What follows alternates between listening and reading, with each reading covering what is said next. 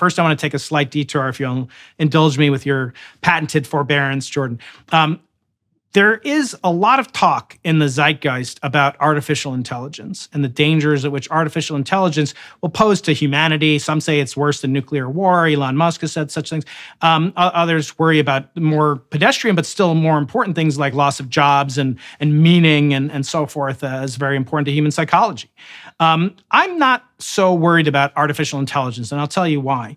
The reason relates to this famous gentleman, Albert Einstein. We've mentioned him 3 or 4 times already.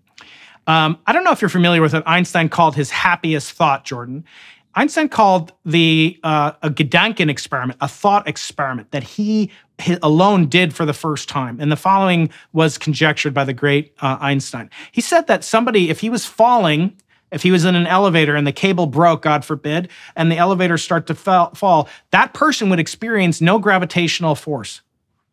It's called the Einstein equivalence principle. He called that the happiest thought of his life. Now, what does that have to do with curvature and so on? Well, it turns out, and artificial intelligence. Let me first detour back to artificial intelligence. Jordan, can I ask you, how do you expect a computer or an artificial general intelligence could interpret these two phenomena? Free fall, the visceral, human-centered experience of free fall, A, and B, have a happiest thought.